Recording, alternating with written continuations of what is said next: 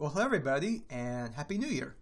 So to kick off 2021, I wanted to update everybody on Rogue of Vallas and talk a little bit about RPGs, RPG stats, and bosses. And I opened with the introduction sequence of the first boss, and I'm pretty happy with that, actually. It's one of the very first bosses I've ever made, or maybe I should say proper bosses. Typically when I make games, I just have, a normal enemy with higher stats, and that's the boss. But I wanted something a little bit more, what you would expect to see in this kind of game.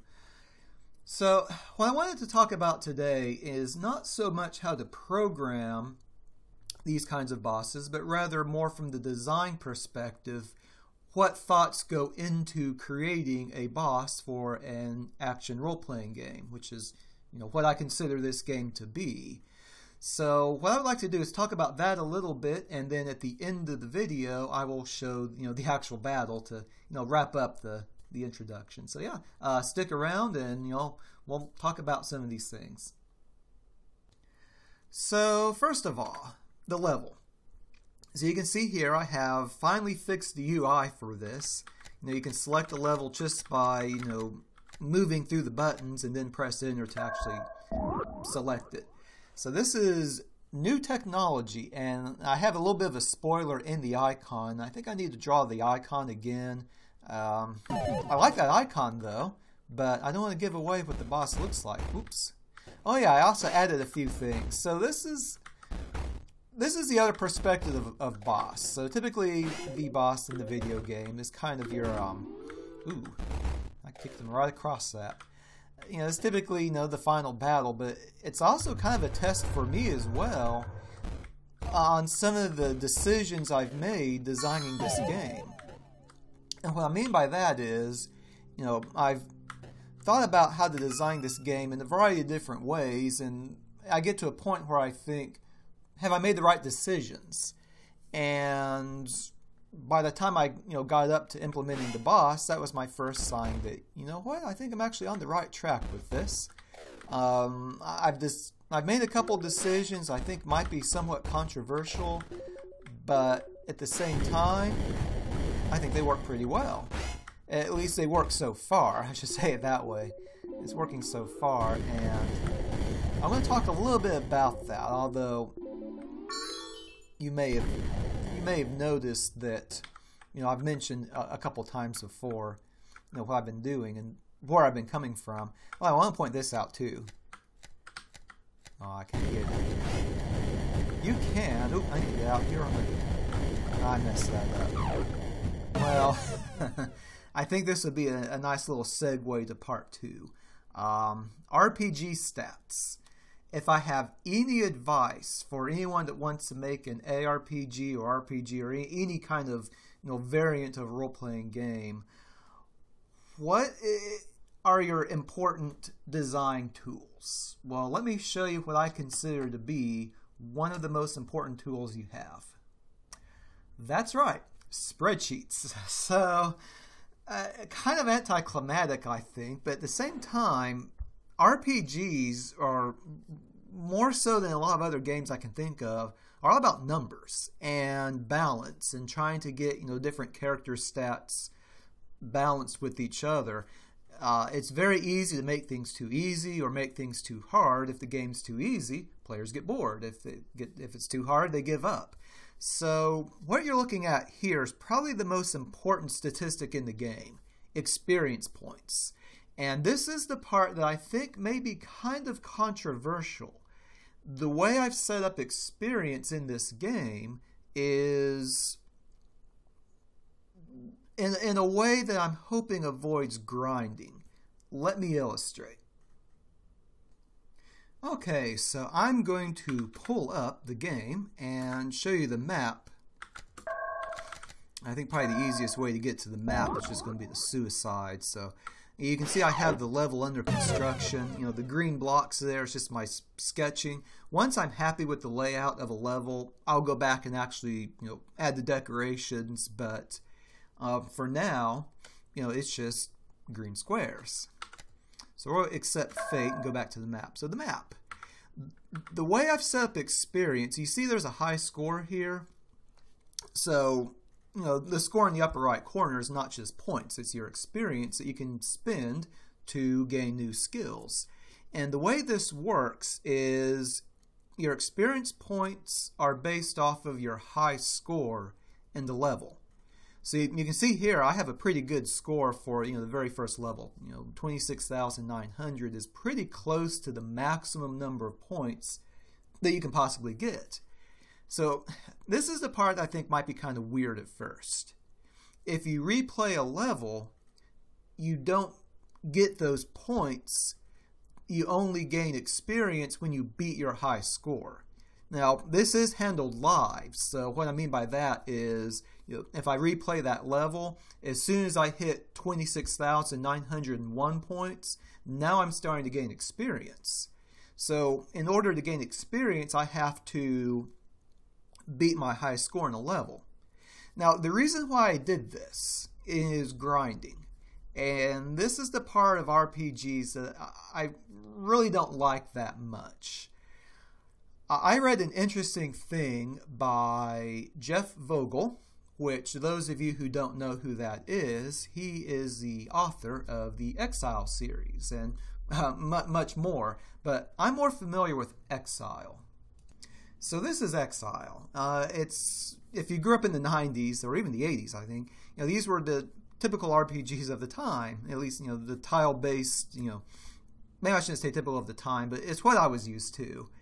Vampire is actually one of the first ones I can remember playing on DOS, but Exile was far more involved and deep than I was used to from, you know, some of the DOS games that me and my brother played, and we really got into Exile. This is actually one of the few shareware games that we actually registered. Of course, it was Exile 3. We actually never played to the end of Exile 1. There's kind of a sad story behind that. You know, we had this on our 386, or my dad's 386, and one day a lightning storm caused a brownout, and it fried that poor computer. So that was the end of Exile. We never got to see the end of it. Of course, we didn't have the full version anyway, so I'm sure at some point we would have hit, you know, the shareware chasm or whatever, you know, they had to break the game in half. But one of the interesting things about this, I stumbled upon this years later. Jeff Vogel, the author, wrote a piece for, I can't remember what it was called, one of the game magazines or PC magazines. Maybe it's IGN, I don't know.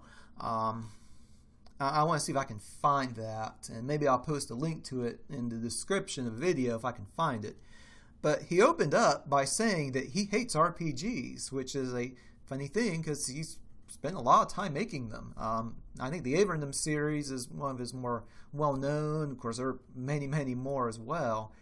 But I read his thoughts on RPGs, and I got to thinking that, you know, I really have a lot of the same feelings about this. And, you know, I sat down and played Exile for a little bit, and it's fun, but I'm thinking about what he wrote in that article, and I'm thinking that, you know, here's the problem with RPGs. Time. They demand a lot of time, and, you know, RPGs are mainly about starting off weak and growing strong, as opposed to, I'm trying to quote him. I can't quote him directly, but his thing was that, you know, in other games, you know, for example, first-person shooters, you often start off strong. So RPGs are about growth. And that's usually accomplished by spending hours upon hours of game time growing, grinding, in other words. And I wanted to avoid that. Okay, so let me come back to my game now. What have I done different? Well, the reason why I have this high score system is so that I have a finite number of experience points. And because I have a finite number of experience points, that means I can't make the player grind. Now, it seems like at first glance I'm taking something away from the player. You know, I'm taking away their ability to grind. But what that does is it forces me as the developer to make sure that I find alternate ways to give the player an effective means to progress. And it's all about trying to keep the playtime up, because there's a sweet spot. You don't want the game to be, defeated very quickly, but at the same time, you don't want it to drag on and on and on. So how do I slow the player down without slowing them down too much, if that makes sense? How do I get a good length of game? And the way I've approached this, I think it's clever. I'm going to find out, I guess, if it is or not. But I think it's a good idea so far, and I can always refine it if I realize this is completely stupid. But what I've done is this. Let me go back to my spreadsheet.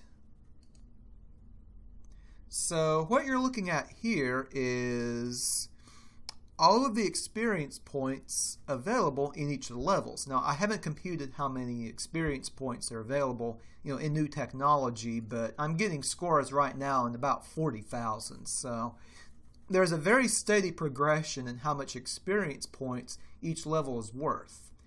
And if you look, I have 3 columns. Remember, those style bonuses are very important. So, first is an estimate of about the minimum number of experience points a player could earn by beating the level. This would be more or less if they have a D rogue rating. In the middle column is my best estimate of what I would expect the typical player to get if, they maybe repeat the level once or twice, or, they're starting to get the hang of the game, that kind of thing. And then in the third column, I have a rough estimate of the best possible score the player could get. Now, it is possible to beat this, so I wouldn't call this, the absolute best, but S rank at least. Very, very tough to get or exceed the scores in that third column. And what I have to make sure I do is make sure that the experience point cost of reading all the books falls within a certain range of values between the minimum and the maximum possible score. So basically, this is what I want. I want the player to be able to obtain the skills they have to proceed very early on. And you can see, the ones I've mentioned as being essential, such as Scout, have relatively low costs. It's not hard at all to get 4,000 experience points beating a level. Yeah, it might be hard to get 4,000 points before you beat the level, but even the minimum style bonuses you're likely to get between that and the points you get for just collecting things and killing some of the bad guys will get you 4,000 points. Of course, algebra is another, I would almost call that one essential, because it's really hard to aim without the dots. And one thing that I've learned with the boss battle is which skills are really necessary to beat the boss and which ones aren't. And there's kind of an inverse relationship between the importance of a skill and its cost. So what I would like is for the player to be able to, instead of being a story about how Marika starts off weak and gets strong, I wanted to scale this more how she starts off pretty strong and then gets almost in the realm of what you expect a superhero to have, superhuman strength. I call it the 150% rule. Typical cinematic platformer, you have a character that has reasonable, albeit very good athletic abilities, and they kind of stay that way. Like, think Prince of Persia. The prince can move around about as you would expect a really strong human to. And yeah, a really strong human might still have a hard time, climbing, 5 or 6 stories in a row. But, it's more believable than like Mario that jumps 6 times his height. So I wanted Marika to be in that, kind of gray area between plausibility and a little bit superhuman, but then by the end of the game, she's more in that superhuman realm that you typically find in comics. And that's what I want, because I want the player to feel that progression. And the other way I've approached this, so when you redo a level, let me go back to what I said. When you redo a level, you only gain experience points if you beat your high score. but you can redo a level at any time. And it's possible, to gain all of these skills and then go back to level 1 and just, blast right through it. And that's going to be the moment, I think, where the player can begin to see just how much they've grown. Imagine how much easier level 1 would be if you could jump 50% higher and you had, super high power weapons. And let me show you an example, actually. We're going to play level 1 again. And it's not a walk in the park right now. I almost said walk in the cake. Cakewalk, walk in the park. But it's quite a bit easier than it was before. And for no other reason, I have tons of axes. And most of the time when you take damage, it's because you don't have any melee weapons. You don't have any projectile weapons, I should say. Well, I messed that jump up. When you start. But these guys are, no trouble at all. In fact, I also have knives. And by the time I get to this point, not only do I have knives, I also have new abilities I can use the knife for. I can aim. I can also, just shoot knives as I'm running. All of these will be skills eventually. This is far, far simpler than it was at the beginning of the game. So the point is, get back out real quick so I can concentrate. The point is that when I say you have to redo a level to, when I say you have to beat your high score, if you want to redo a level and get more points, then depending on what you're redoing, it's actually not that hard to beat your high score and get a much better rating. I think the real challenge would be to get an S or P rank on every level on your first run through. But certainly, if you're just going to redo a level, when you're, let's say you've earned a couple million experience points total, and then you decide to redo a level, it's not going to be that tough. In fact, I'm just, kind of, I've made a couple mistakes. I said, I want the P rank to always be tough. The P rank is picky. You have to play flawlessly, and that's really hard. But certainly it's not that hard to get, an S or an A rank, even after just, beating 4 or 5 levels and getting those skills. I'll wrap this up, we'll see how I did. I might have forgotten something. Yeah, look at that. I've done really well. In fact, I may have beaten my high. It looks like I beat my high score actually, because I had what, 19,000. Oh, how in the world did I only get a B? I must have missed something. Well, anyway, I got more points. Your rogue rating doesn't matter as much as your points. 26,900. Okay, I must have missed something, so I was trying to talk and play that at the same time. But you get the idea. It was certainly a lot easier than it was at the beginning of the game. Okay, so back to the spreadsheet. So, here are my experience points. You can see, my performance on level 1 was really between here and here. So pretty good, actually. So now the points. So what I've done is very carefully try to set these books up so that there's a suggested order. And the order to read these books is controlled in a couple different ways. So let me go back to balance for a moment, because I was talking about balancing RPGs, and that's kind of a tough thing to do. Let me share some advice, and this is just things I've learned I'm going to share with you. Give yourself some variables. That's probably the most important thing I can think of, is give yourself some variables. So one variable I have is intelligence. And intelligence is one of the character stats that you can see right there. So intelligence is based off of the number of experience points you've spent. And the reason I have that statistic is because, let's say I have a player that finds one of those books that costs a lot of experience. I think Sanctuary is a good example. So there's like a skill called Sanctuary, and what that does is effectively gives you a free hit. So if you take damage for more hit points than you have, normally you would die. But if you have Sanctuary, then your hit points gets rounded down to 0. And then you can take one more hit until you're killed. I've seen a couple games do this. To give credit where it's due, I got the idea from Exile actually, but I think I might be wrong on this, so don't hate me if I get this wrong. I think Final Fantasy does that.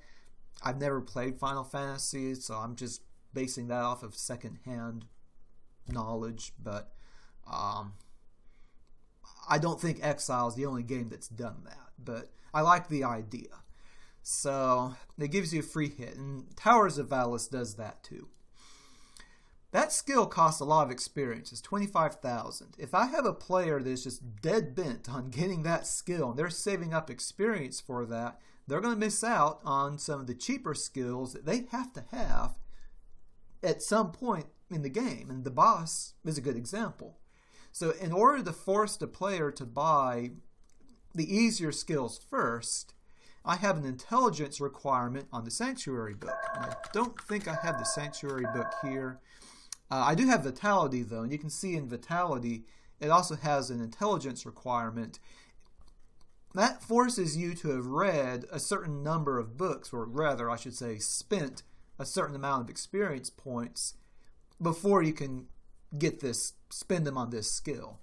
So it's a way to force a little bit of a progression in these books, and as the game goes on, it's less important that the player read books in certain order. At the same time, there are many more avenues to get intelligence up. So it's just a control. So one of my pieces of advice, if you're going to make a role-playing game, is to give yourself a couple of variables that you can use to try and, I don't want to say force the player's hand in a different direction, maybe take their hand, lead them a little bit in the right way. The other piece of advice I'd give you is to set up battles. So let me show that off. Okay, so back to the spreadsheets here. This is a spreadsheet for Towers of Vallas. This was the isometric game, Game Boy inspired. And you can see this is quite a bit more complex than I had for Rogue of Vallas. Of course, with Rogue of Vallas, since the actual combat is more arcade style, I don't really need to balance that as much. Towers of Vallas was a little bit more in the vein of Diablo, where your character stats such as strength, intelligence, etc., I think play a more direct role in predicting the outcome of a battle. And that's what I have here, is trying to set up different scenarios and try and see what are the limits on the player. So for example, what I've determined here is that, see if I can show one of these. Yeah, if the player is in level 5, then with these stats, these are the relative difficulties on a scale of about 1 to 10 in different situations. And it's been a while since I've looked at this, but I want to say the situations are fighting an enemy one-on-one, fighting an enemy in a group of 3 or more, and then I can't remember the other two. If they're exhausted. So if they, what's the probability the player will run out of movement points before the battle's over? Which in Towers of Vallas is actually pretty significant. It has some pretty significant consequences. So you can see here is Towers of Vallas, and I wanted to illustrate just a little bit about what you're looking at in the spreadsheet. I have to remember how to open that gate. Okay, so combat in Towers of Vallas is, as you would expect because of the perspective, significantly different than it is in Rogue of Vallas. You can see here, the battles are a little bit more dictated by statistics than arcade skill. There's still a much more significant skill element that you would find as compared to games like Exile, but it's still maybe 30-70 statistics versus player skill, maybe more 50-50, somewhere in that range anyway. So you can imagine, trying to balance all these statistics by playing the game over and over again. That'd be pretty tough to do. But I can, and I don't want to say, I died. I don't want to say you can skip that step, but at the same time, it's easier to try and get it close to balance on the spreadsheet and then fine-tune it, in actual testing, as opposed to only using testing and replaying certain battles over and over and over again. So that's advice number 2, is to try and set up a way to model different scenarios and get it tuned as close as you can that way. And then once you think you've got it, test those numbers in a live setting and see if you get the desired results. So I would more or less think that is everything I really have to share for now. In my next update, there are a couple things I actually need to take care of before I can move to a different world. So yeah, what I mean by a different world? Let me get out of here real quick. Up until now, the player has been limited to this little quadrant of the map, and I'm ready to move on forward. I hope I'm not being too ambitious with this. There are, I think, 22 little spots on the map here. Not all of them are going to be levels you can play. Like Lyrica here is a friendly village. So I haven't set that up as friendly yet, but that's where you're going to be able to find Rada, who's the prisoner in Towers of Vallas, and he'll be able to give you some hints as to where to find certain weapons and certain power-ups and such. But you have to beat the first boss in order to unlock this level, which would be there's nothing there right now. That will be the checkpoint that opens up more of the map.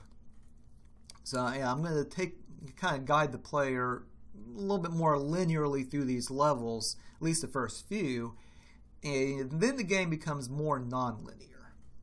It's not completely linear right now. You can beat this level, and then once you talk to Rada, you can play the level 2s in each act in any order you want. I think I'm going to have it set up though where level 3. Let's see here. There's no level 3 yet. Level 3, I think I'm going to make an optional level, but it has a nice little skill book in it that can help you with the boss battle. And then of course level 3 here is the boss, and once you beat that, it unlocks this checkpoint and you can proceed through the rest of the game. So a couple of things I need to do before I can start progressing. I need Rada first of all, so I need to implement that, and I have a few little bugs that I found. One nice thing about the boss battle and playtesting the boss battle is that it's really shown me what abilities I need to give the player to make it doable. And what I mean by that, let me go back into playtesting real quick. There are a couple things that you couldn't do up until now, and one of them was throw an axe at the same time as moving. You used to have to stop and then you can aim. So, and of course knives are similar. Oh, I don't have any knives. Is there a knife in here? I think there's a knife somewhere. Well, knives are similar. You can shoot a knife while you're moving, but you don't have the ability to aim. If you shoot a knife while you're I just hit myself with my own axe. Well, anyway,